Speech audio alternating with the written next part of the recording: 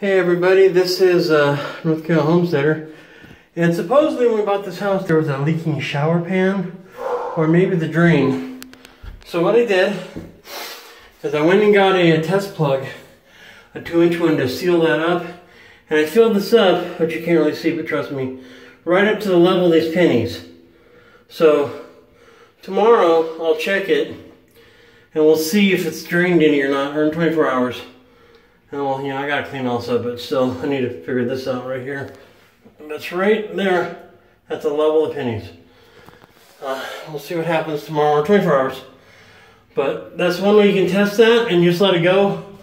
I'm not gonna come back to the results because I got a lot of problems going on here, a lot of things I need to do, but that's how you test a leaking shower pan. Just fill it up for 24 hours, get a test plug, and if it's not leaking, that means it's the drain. I was leaking down there. There was a lot of grout when I bought the house. It looked like they just re-grouted this a little while ago, so maybe that was already fixed. I don't know. But right now we'll know for sure whether it's the pan or not. And there we go. Well, I'll be back. I'll let you guys know what happened the next day. I'll upload into part 2, but part 1 is this. So I'll go ahead and let it's on my main channel right now, and then move it over to the North Carolina Homesteader after a while.